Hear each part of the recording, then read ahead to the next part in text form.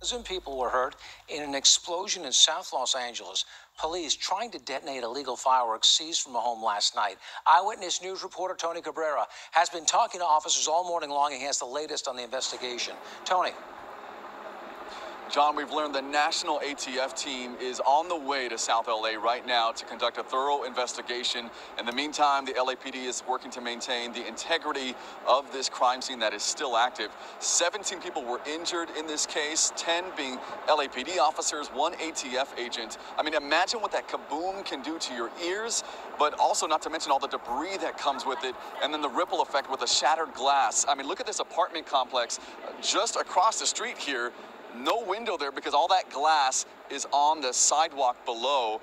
Definitely intense. Mostly minor injuries here. Most were treated and released, but the video shows how intense it was. Take a look.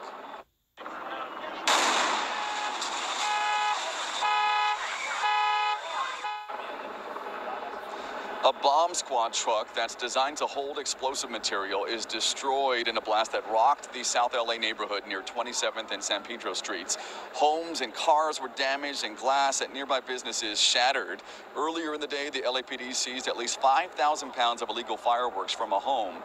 Work was being done throughout the day to move the commercial-grade fireworks to an off-site location. During this operation, 40 IEDs the size of soda cans were found, along with 200 smaller devices. The material was transferred to a total containment vehicle, they call it, with an iron chamber. In that chamber is where the material is supposed to be safely detonated.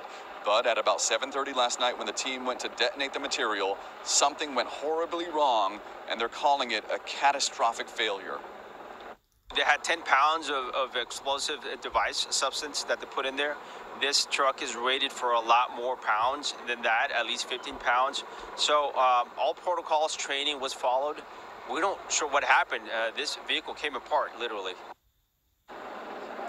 A 27-year-old man named Arturo Cejas is in custody for possessing a destructive device. The case has been sent to the DA's office, and more charges could be added to this, including child endangerment, because we're told a 10-year-old child was living in that home. Of course, we're hoping to learn more as the national ATF team arrives to conduct that thorough investigation. Live in South LA, Tony Cabrera, ABC 7 Eyewitness News.